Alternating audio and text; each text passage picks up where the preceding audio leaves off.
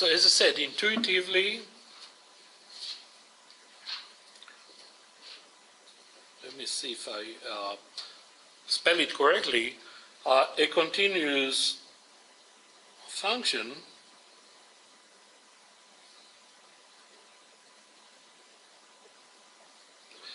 is a function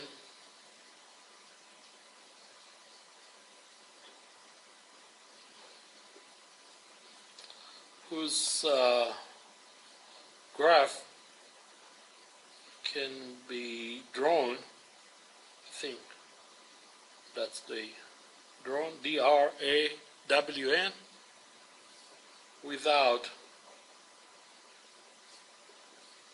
lifting the pen or the pencil off the paper, if you do it. So that intuitively, the definition will be slightly different. So here comes the definition of a continuous function. Of course, we're going to talk about continuity over a certain interval, or we're going to talk about continuity at a point. We'll start with continuity at a certain point in question. So we're going to say that a function f of x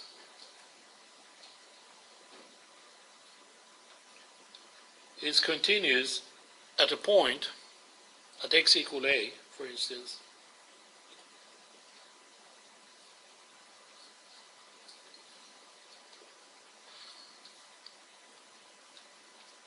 if the following condition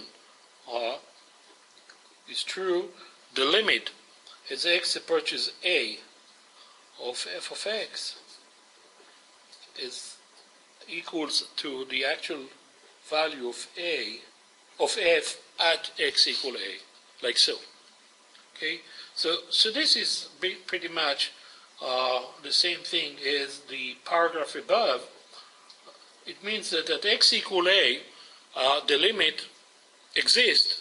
In other words, we approach from the left, we approach from the right, we converge to the same value. But on the right side, it tells you, wait a second, also we require that function can be evaluated at this point. And the value of the function indeed equal to the value of the limit. So actually this one definition imply or implicitly required that we fulfill three conditions. So let's write this comment. Okay, this definition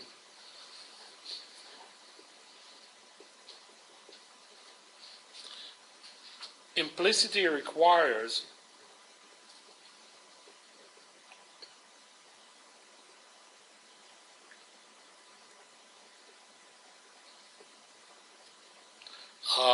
that three conditions are met.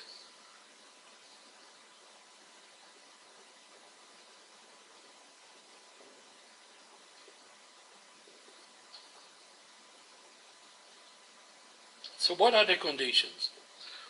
Condition one, look at the right side, we have f of a, so one condition is that f of a exists. In other words, you don't have a hole, you don't have an asymptote over there. The second condition is the left side. We have a limit on the left side, so we need the limit to exist. So the second condition, the limit of f of x when x approaches a exists. And the third condition, sorry, I lost my voice for a second, is really the definition. So we have the left side exists, the right side exists, and the left side equal the right side. In other words, the limit as x approaches a, the limit of f of x as x approaches a, actually equal f of a. Okay.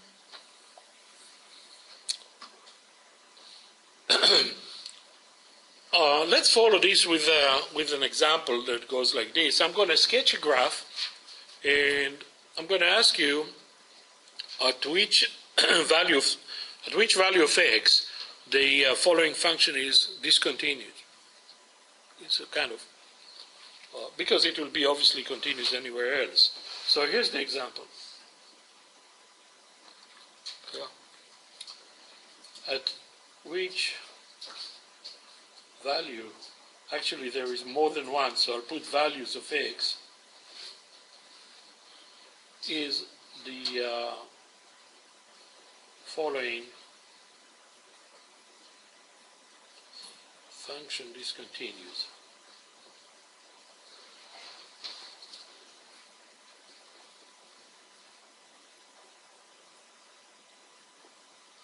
And here's the function. See if I can sketch it so it will make sense.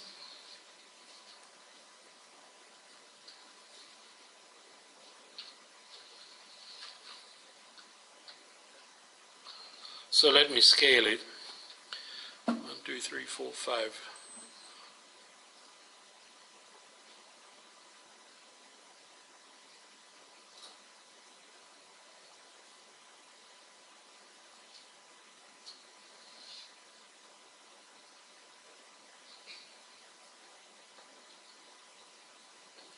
And here we go 1, 2, 3, 4, 5, 6, 7, 8.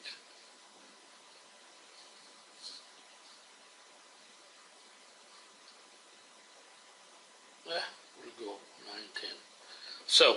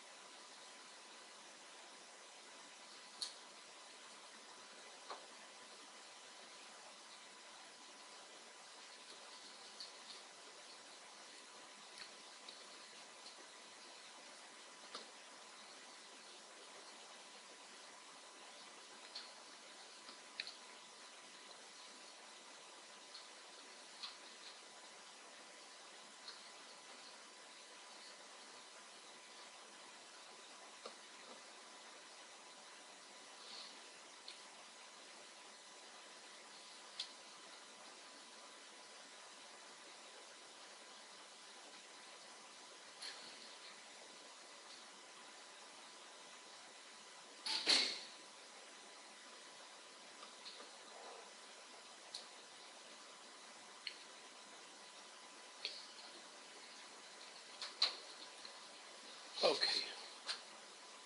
So this is the function.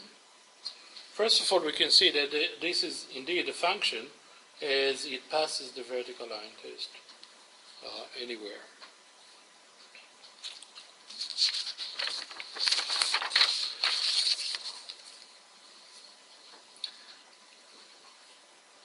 So, which point are our point of interest? Where are we? Which point we need to look carefully at to determine this continuity?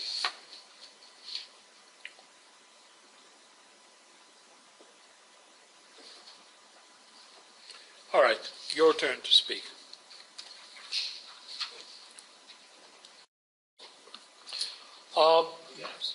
Basically the hordes, right? So let's see, which are the point of interest?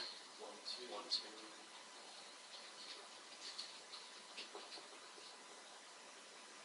So the values in question, the x value in question, rather, are the following. Okay, you said 1, I heard that, right? Where else? 6, okay, and 3 in between.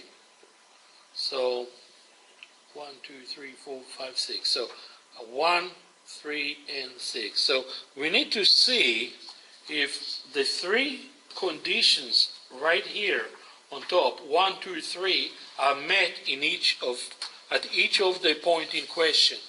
Okay, so okay.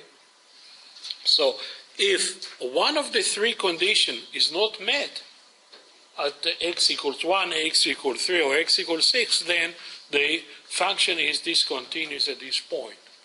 Of course, we can always resort to our intuition and say, okay, I need to lift my pen, therefore the function is discontinuous at this point, and we are done with it. But let's say you're talking to a blind man.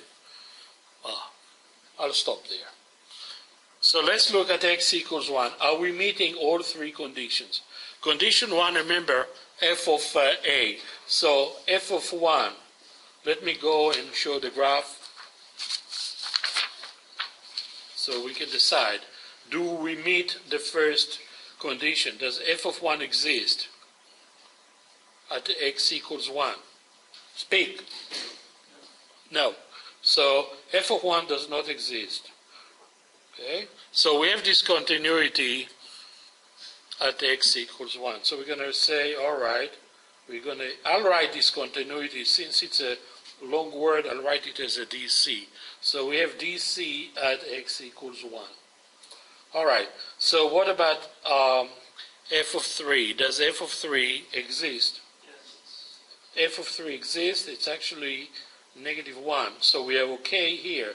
What about the limit of f when x approaches 3? Does it exist? No. Does not exist because we approach from the left, we get -1. We approach from the right, we have 4.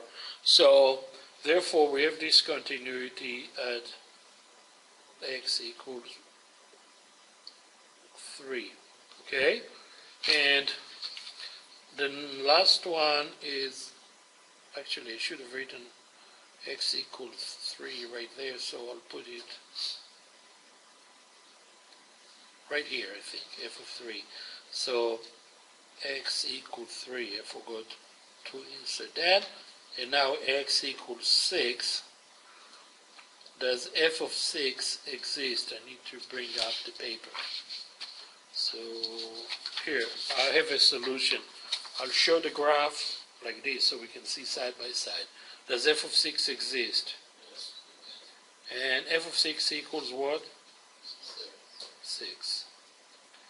Did the limit exist? Does it? No. Why not? We approach from the left, what do you have? 1, 2, 3. We approach from the right, what do you have? The same value. The limit does exist. It's equal 3. Okay, don't let it fool you. I mean, they don't have to equal each other. Well, this is like when we have a plug-in. But we have a hole at 3, 3, and we plug it in at 3, 6. Now, by the definition, is this function continuous? No. It's not, because what we do next is we're going to say, wait a second, the limit of f of x when x approaches 6 is not equal to f of 6.